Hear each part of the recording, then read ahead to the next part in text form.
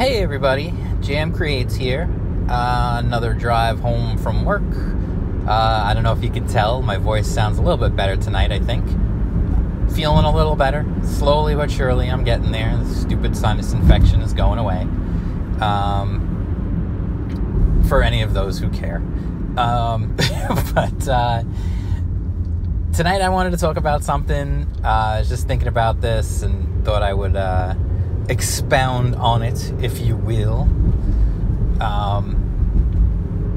So what I was thinking about was, a lot of people have compared, lately, at least, on social media and other places, a lot of people have compared the sudden boom of, I don't know if you want to call it like a boom, I guess, I don't know, whatever, the upswing, let's say, in creator-owned comics, independent comics,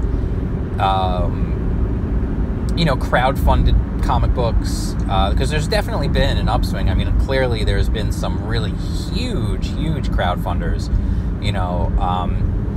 whether it's, Cyberfrog making more than $500,000 or Jawbreakers making what they make, like $300,000, and Red Rooster was $100,000. Brian Pulido's Lady Death, his last Lady Death campaign, made $250,000, and his new one, I forgot the name of it, but that one made a ton of money too. And it got me to thinking, there's this thing of, there's this thought process, at least, that you can't, if you don't have the properties of the well-established superheroes, you're not going to make headway in the industry, and you're not going to really make the money. Almost like it's a foregone conclusion that even if the quality level is not there for Marvel and DC, they're still going to be the biggest sellers, and they're still going to be the most popular, simply because they've got the longevity, and they've got the history, and they've got the name recognition to them.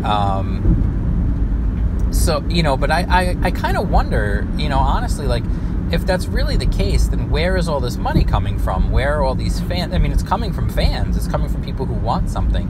And that's why, I've been thinking about, it's kind of always been accepted wisdom that you just can't launch new superheroes anymore. New superheroes, you're just, you might be like, okay, a little success here and there, whatever, but you're never going to be big, you're never going to be huge. The last time anyone launched a big superhero universe was the Image days, and, they had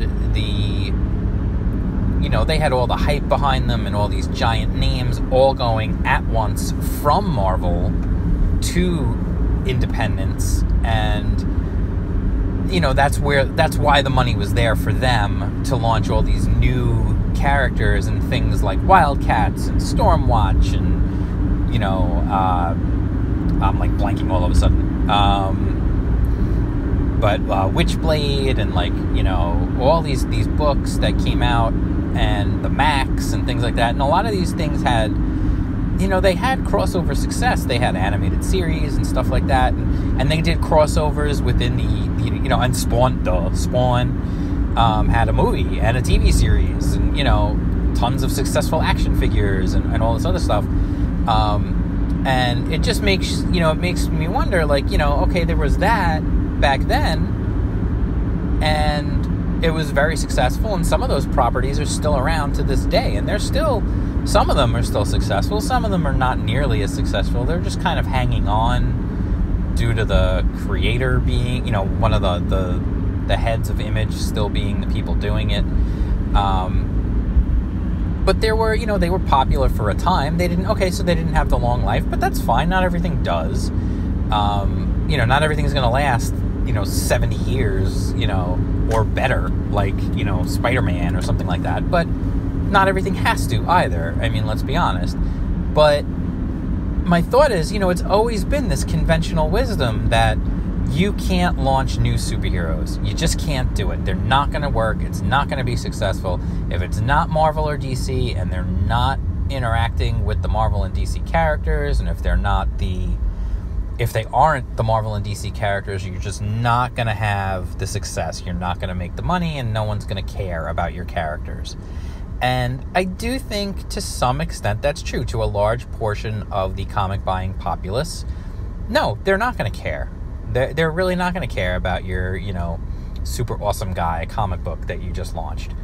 But there are other people out there who will care, who will be interested, and who'll take a chance, especially nowadays where so many of the Marvel and DC comics have turned people off, and people don't want to buy them anymore, but they still want to buy comic books. And the thing is I found this for myself. I like superhero comics. I do. And it's funny because I know, and I'm a big fan of Alterna because I do like other types of comics as well. Not just superhero comics, but I do enjoy superhero comics. And it's funny because, I know Peter Simeti from Alterna has said that, Alterna's not really about doing superhero comics. Now, they have had some that you would classify as superhero comics, but of course, nothing at Alterna is an ongoing. Everything is a limited series. And listen, you can debate that all you want. I kind of like that, because you're always kind of, in my thought is, if you're always doing a limited series, you're always going to put your best story out there. There's no filler. Because if you're doing a 4-issue series and you've got filler, that just means it shouldn't have been 4 issues. Maybe go back and rethink your story, or rethink the length of the story. But the thing to me is, everyone, like I said, it's always been said you can't launch new superheroes. And I've seen several companies over the years try. I remember the Ultraverse. You remember the Ultraverse? I do. Do you remember Valiant when they really tried to hit it big? And they've still got some, Valiant actually is still around to a certain extent, and they've still got some stuff going, and we'll see. I don't know if it's gonna continue or not, and Bloodshot and things like that, and there was Exo Manowar and stuff like that, and some of these things are still around, and some of them are getting relaunches. I mean, Bloodshot, I believe, just had a relaunch, or is getting a relaunch, and I think it's even getting a movie, actually, which is kind of funny, because no one's really thought about Bloodshot in years. It's interesting to me that it get a movie at this point. It kind of reminds me of back in the day when, people were adapting, every indie comic in the world as a movie. Things like Tank Girl and Barbed Wire and things like that. It's kind of funny to think that maybe we're getting back into that. I don't know if we are or not. It's kind of hard to tell, but you never know. But anyway, it's like I said, it's always been accepted wisdom that you can't do that. And I think now is the time that you could. I think now is the time that you could actually launch some new, interesting superheroes and be successful. Will they be successful long term? I have no idea. I can't say that. Who can say? I can't predict the future. If Marvel rights the ship and turns things around and has everything looking great, well then, I would think that would be a pretty hard thing for these other things to withstand, because Marvel has that notoriety. But right now, Marvel and DC are turning off so many of their readers, and so many people are looking for alternatives, that I do think a alternative superhero, not necessarily a superhero universe. You don't have to jump into a universe. It's the same thing like I always see with the movies. Everybody wants to we're going to start a cinematic universe, and then they put out one movie and it's terrible, and their cinematic universe dies. Just look at The Mummy with Tom Cruise. That was supposed to be a whole Universal's Monsters cinematic universe. The first movie was terrible, and there goes that. Canceled. So I don't think that's the way to go. I think the way to go is to just launch a superhero book. And if it's good, hey, maybe you can then expand on it.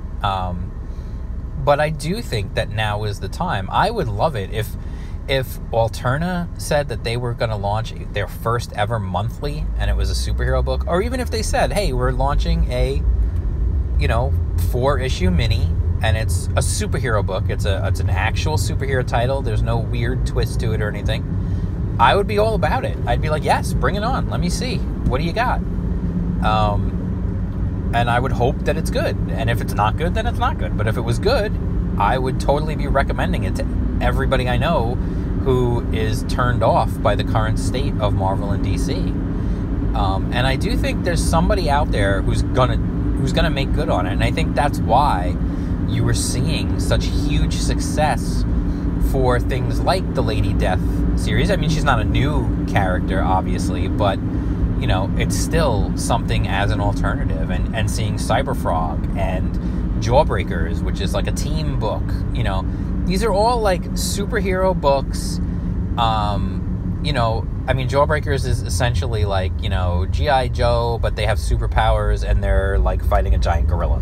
Like, okay, I'm in. I want to see what that is. That sounds big and dumb and fun, and I will enjoy that.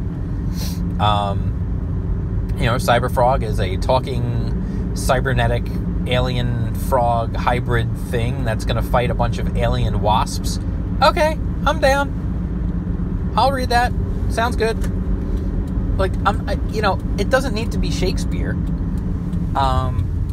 You know, Red Rooster, they've said it's Batman in a barn. Dude, he's got a rogues gallery and everything. I'm in. I want to see that. I definitely want to see that. And I know there's more to that story than that pitch really gives, because they've said there's definitely more to it. But even so, like, these are heroes, dude. That's what I want. I want to read superhero comics. And I want to read good superhero comics that don't preach to me about some ridiculous, you know, political view or whatever, and they're not going to insert the words of the current president of the United States into the mouths of the main villain because we don't like him, so we want to make him sound like the villains. Like, I don't care, dude. Just stop. Just stop. Give me a bad guy. Give me Cobra Commander trying to build the Weather Dominator and then ransom the weather, essentially, to the world. Yeah, that's what I want. Give me that. And give me G.I. Joe finding a way to stop him. That's what I want. It's not Hemingway. It's not Shakespeare. It's not the classics of literature. I don't care. That's not what I'm reading comic books for. I'm reading comic books not to read, you know, Noel Coward. I'm not trying to read Catcher in the Rye in comic book form. I would hate that, first of all, because I hated that book. I always thought friggin' Holden Caulfield was a whiny little bitch, but that's beside the point. My point is, just give me comic books with superheroes doing fun stuff. And I feel like now, because Marvel and DC are not giving you that now actually is the time, believe it or not, Marvel and DC, who had a monopoly on superhero comics. They had a stranglehold on superhero comics, and they have let it go. And they have opened the door for someone else who's willing to take the chance to step in and own them and take over that space. And that's where manga is taking over, because essentially a lot of, you know, manga books they're basically superhero books, just usually without the costumes. I mean, let's be honest, Dragon Ball Z is a superhero comic. These guys all have crazy powers. They have crazy, like, earth-shattering fights. Characters die. They come back to life. It's a superhero comic. Okay? Yeah, okay, the characters don't wear, well, some of them wear, like, sort of costumes, but, you know, they don't wear spandex. They don't wear masks, really, you know. But it's still a superhero comic, let's be honest. And that is way more popular than anything that Marvel or DC are putting out comic book wise. So anyway, to summarize, I think now is the time. Someone should strike. And I think if they were to strike now, they would succeed. So let me know what you think about this. Is now the time that someone could finally launch a successful alternative superhero comic book or superhero universe? Let me know in the comments what you think. Hit me up on Twitter. I'm at jam_creates. If you like this video, click the thumbs up, jingle that bell for notifications, subscribe, like, share, tell your friends, go stand on a street corner and scream. All right, don't do that last one. That's just annoying. But, hit me up. Follow me on Twitter. Like I said, @jam_creates. I'm on Minds. I'm @jamcreates on Minds. Just, hit me up. Talk to me. I want to talk back. Give me stuff to work with. Folks, talk to me. I want to interact.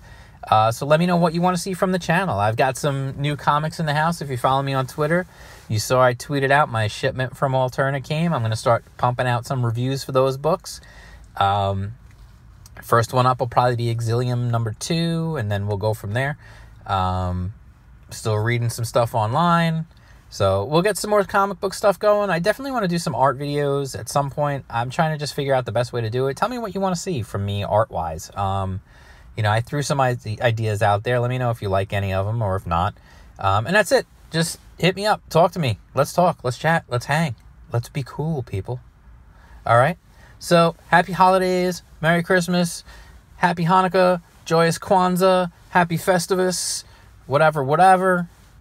And that's it. I'm out. Peace out. I will see you soon. Bye.